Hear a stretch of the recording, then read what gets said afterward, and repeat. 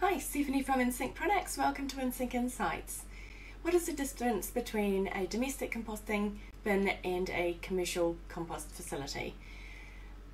A home domestic compost bin needs a variety of organic material, including things like food waste and grass clippings, to process. Unless they're managed, they don't get to the high temperatures that commercial facilities do. A commercial facility can take all plant and animal based items. First off, they shred them all to the same size. They have the ability to control the temperature and the oxygen, which speeds up the process.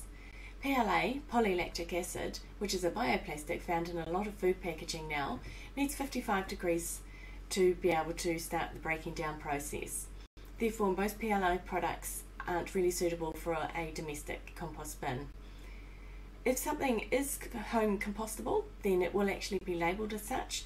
Don't assume that something that is commercially compostable can go into your home bin.